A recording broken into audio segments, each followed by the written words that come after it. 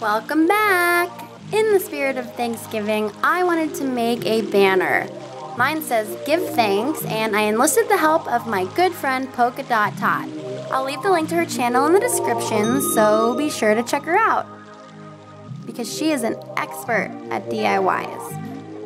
You'll need these cutout letters, which we picked up at Michael's. They didn't have a K, so we got this glittery cardboard and made our own K. We'll also use this for decorating the letters.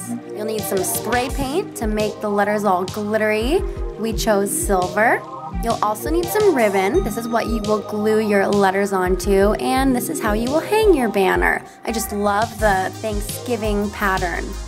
You'll need your hot glue gun to hold everything together and some newspaper because this can get kind of messy. The first thing you want to do is lay your letters out on top of the newspaper. If you're doing this inside, don't be afraid to double up the newspaper because the spray paint gets pretty wet and you don't want it to soak through onto your furniture. Go ahead and do your spray paint dance, shake it up, and go on and spray those letters. You don't want to spray them too much because they'll get very, very wet and it won't dry. So 1 to 2 coats should be just enough. This part's really fun and I just love how glittery and sparkly the letters get. So pretty and festive. You're going to let this dry for about 15 to 20 minutes. And after 15 to 20 minutes, if it's still runny and dripping like ours, we took a paper towel and just lightly dabbed at it to get any excess liquid off of the letters. Now we're ready to go ahead and decorate.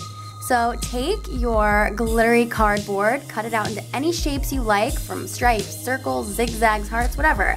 Just make it your own and go ahead and place them on the letters wherever you like.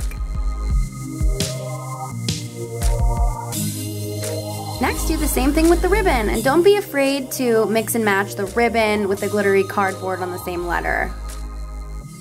This is what total teamwork looks like. Once you have everything in place, take your hot glue gun and go ahead and just glue everything down onto the letters.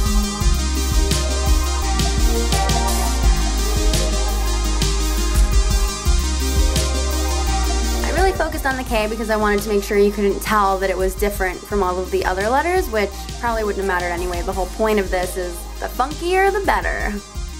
Once it's dry, take your ribbon again and go ahead and measure out exactly how long you want it to be. Keep in mind you'll be gluing the letters on and you want to keep enough length at both ends so you're able to hang it.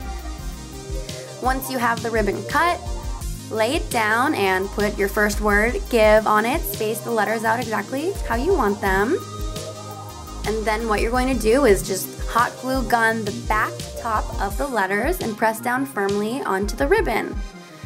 Repeat this for every letter, and also make sure as you go along to lift up the letters so that they're not sticking to the newspaper. Once your first word is all nice and dry, go ahead and fold it up, move the ribbon down a little bit, and it's time to put the word thanks on. Make sure you also leave space between the word give and thanks so they're separated. After you repeat all the steps and the word thanks is also dry, you are officially finished.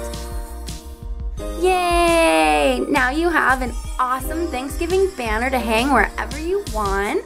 We chose to hang it above the doorway where family and friends will be eating Thanksgiving dinner and everyone can enjoy it.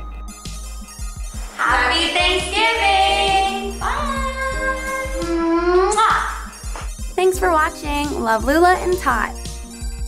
What I was doing and I realized, I'm like, no, the camera's down here. Yeah. Okay. Now I can look at my hair too.